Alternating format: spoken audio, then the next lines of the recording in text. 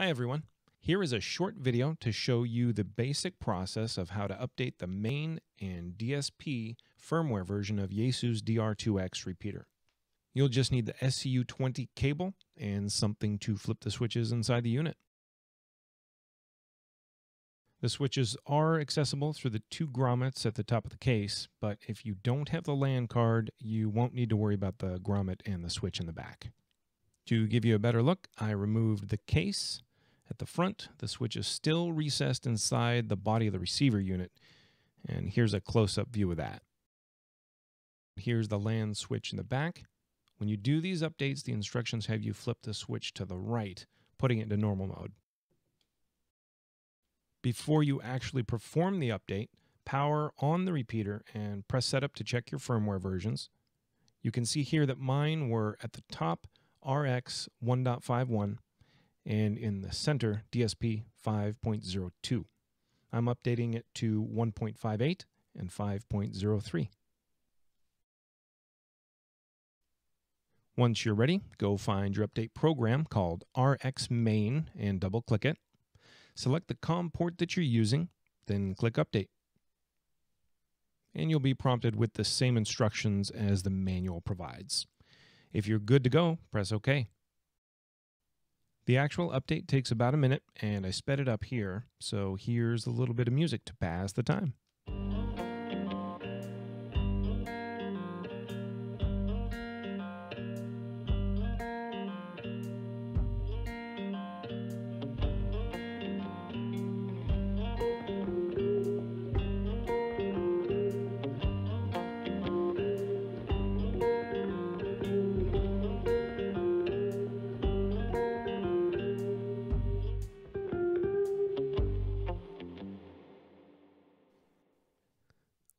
Now you can turn the repeater off, flip the switches back to the original positions, and fire up the repeater to verify the main firmware version is updated.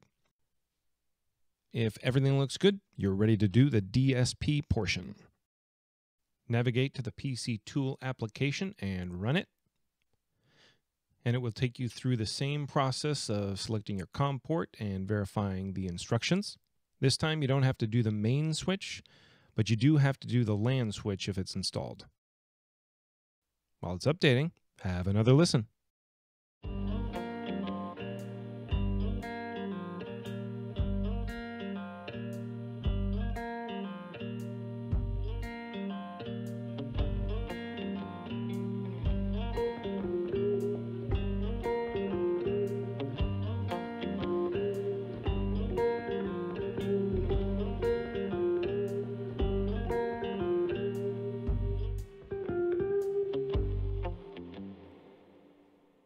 There you have it. Power the repeater off, and if you have the LAN card, flip that switch back to LAN, power it back on, and verify your DSP version.